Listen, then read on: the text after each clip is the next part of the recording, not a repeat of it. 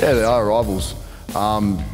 Considering they are coming sixth, you can't really look at that on the standings. It's a big rivalry game, boys are pumped, and knowing the Barbarians, they'll be firing out of the gates, get under our noses, start niggling with us, take us off our game plan, and mainly just very physical around the breakdown, probably try and intimidate us. So it's going to be an exciting game. Training, just mainly focusing on defence, just really picking up the intensity. Pauga playing, pretty much training with him last year in the fall, and then now playing him. Look, he's a great bloke, good leader.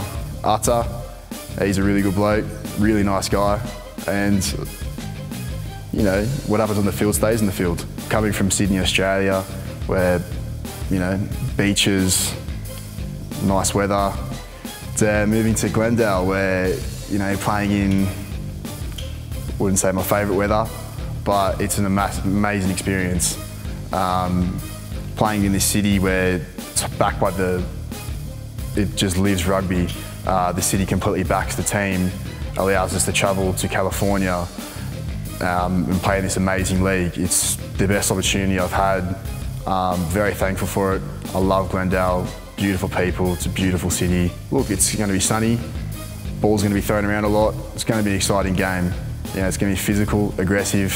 You'll regret not coming to this game. It's definitely going to deliver.